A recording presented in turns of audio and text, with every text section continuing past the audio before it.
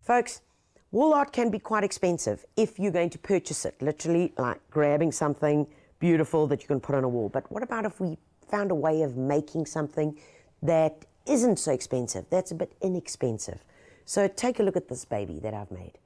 Literally, piece of pine frame, some PVC pipe, different apertures that we've cut into little lengths, and then popped them in here, sprayed them with some gorgeous Rust-Oleum, and then that can go on the wall. So what we're going to need is 1 times cordless drill, 4 pieces of timber, 2 that are cut to 44 length, that's 44 centimeters, 2 that are cut to 60 centimeters, and some PVC glue, few screws, tape measure, hacksaw blade, and Rust-Oleum paint. I've got black and I've got a copper, and then some pieces of PVC piping. Let's start making the frame. First thing is I want to show you the basic shape that we've got. There we go, okay? Now, in order to get going, I want to just drill the pilot holes literally in each of them, okay? Pretty simple exercise. We've got pilot holes drilled, 1, 2, 3, 4, and on the other side as well. Let's get this baby in place, and let's pop these guys in.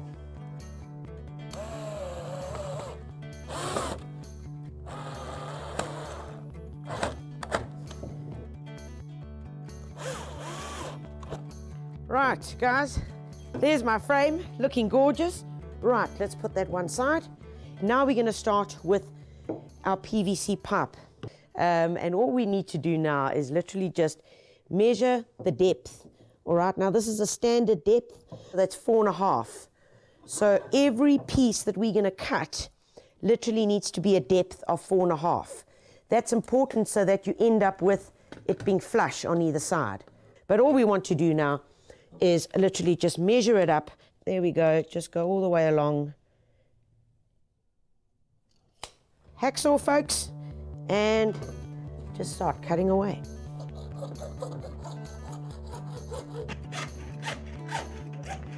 Right, guys, we've got all our pieces of PVC cut to size. Now all we start doing, working within the frame, and we can start off with maybe a big guy, take a little bit of your PVC weld, and you really don't need much, just a little stripe down there, and then we can just put it on, just like that, and then we can go with another one, smaller one, just so that it's got a point of contact. Okay, there we go, and we just carry on making our little pretties. Very therapeutic, I might tell you.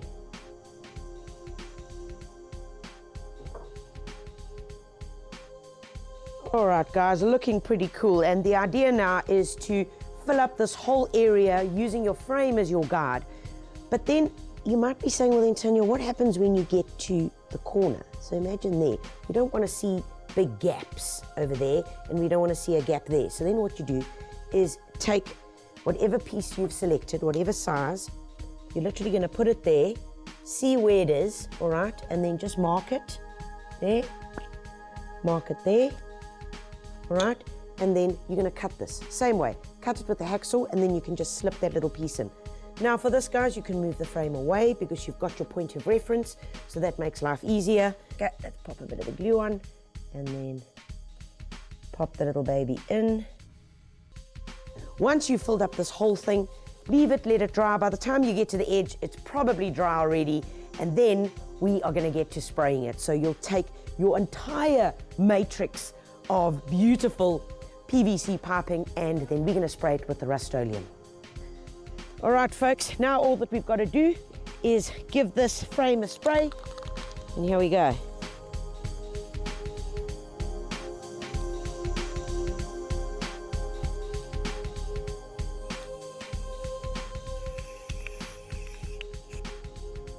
And then take your PVC square that you've got, or rectangle, and simply give it a spray with whatever color Rust-Oleum you want.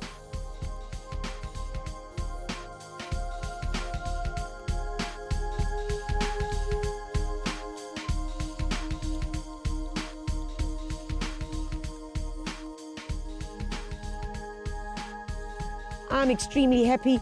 All we need to do is now take it off and put it somewhere to dry. Here we go. Right, everything is dried off really nicely. Now we take the frame and we are going to pop it over our rectangle of PVC piping. And you're going to have to squish a bit and just move a bit because nothing is ever really, really perfect. But you'll get the idea as soon as you start doing it of how it's going to fit in. There we go. And gently push it down. Ba-dum. Ta-da! Ha-ha! We've got one amazing, cool wall art. Now all we've got to do is find an awesome wall to put it up. And remember, I made another 2, so